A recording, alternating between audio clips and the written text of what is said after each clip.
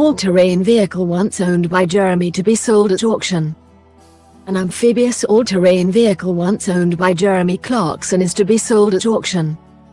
The 2005 Argo Avenger 88 was bought new by the journalist and former Top Gear host.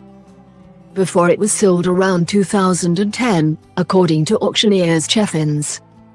It is estimated it will fetch between £2,000 to £4,000 when it goes under the hammer in Cambridge on the 22nd of April. Cheffins described the vehicle as a utility task vehicle, UTV, which is a larger type of all-terrain vehicle, ATV, designed for off-roading. A UTV is designed to haul heavier loads and perhaps allow additional passengers, rather than an ATV built for one rider.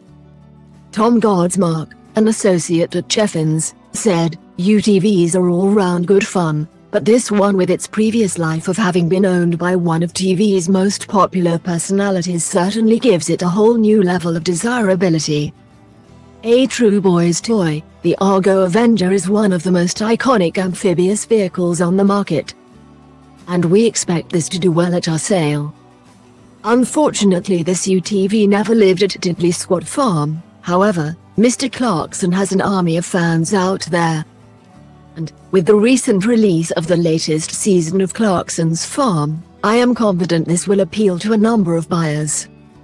The vehicle comes with an operation manual, service manual and safety video. It is being sold by a machinery dealer based in Oxfordshire, and is part of the Cheffins Cambridge Vintage Sale.